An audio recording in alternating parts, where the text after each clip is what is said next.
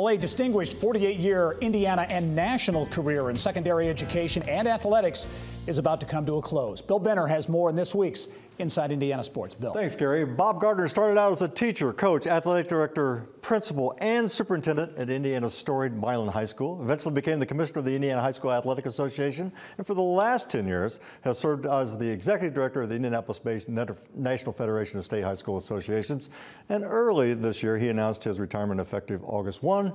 But before he rides off into that figurative sunset, we thought it would be only appropriate to have Bob as our guest and welcome you to the show. And Bob, again, a great career, 48 years. And I guess that says why, because that's a long time and it's probably time. Well, that's exactly right, Bill. I've enjoyed every facet of my career, but it's time to pass it off to younger leadership now, and I look forward to the next chapter. A lot of changes over those 48 years, and again, you started out at the storied Milan High School, but and then commissioner of the IHSAA, and now with the federation. But you have to witness sea changes, I would guess. Well, there really has been, but you know, Bill, the one thing that's been constant has been the young people who participate in our programs, and one of the things I'm most proud of is that number of participants grows every year. And you just came off your convention, your national convention in Chicago. I know you discuss successes, challenges. What, as you look back with the Federation, what do you see as some of your highlights?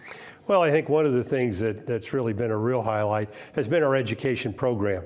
And we focus heavily on risk minimization for the student athletes who play our contests, and then also trying to develop good citizens. Our education program is online, and sometime later this month, we'll have the 7 millionth course delivered. And our focus on concussions was a topic of conversation, as well it should be, in Chicago among our folks, and we're really proud of that course.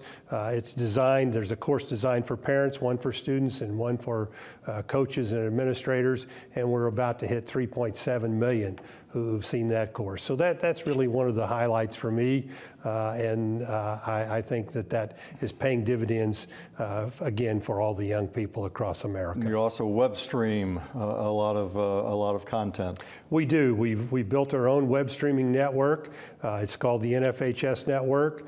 Almost all of our state associations are participating in that, and this school year we delivered over 48,000 sporting events, and we're not limiting to sports because, as you know, we also have the performing arts, speech, theater, debate, and music, and those are an important part of our organization, and those events are also web streamed live on the NFHS network. One of the things I find really fulfilling and inspiring is the message-based by the Federation and the IHSAA do wonderful message-based themes based on high school athletics. Well, I think that's very important, Bill. Sometimes in this world we live in today, the focus gets out of focus, if you will, blurred, when people think it's all about winning, and it's about so much more than that.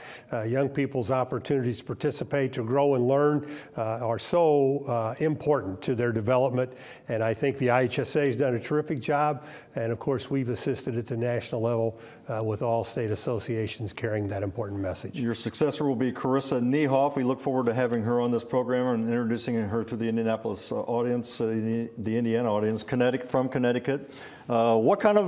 As we wrap up, what kind of advice have you shared with Carissa? Well, I think to Carissa, she'll bring a new energy, a new focus. She's a terrific person. The challenges will remain, as they always will, for anybody that sits in that seat, but to be Carissa. She can't be me. She's got to be herself, and she'll be extremely effective if she does that. Well, Bob, we certainly, again, thank you for an outstanding 48-year career in all facets of high school sports and participation, and you just had a great career. And grandkids and travel. That's the target. There you go. Gary, back to you.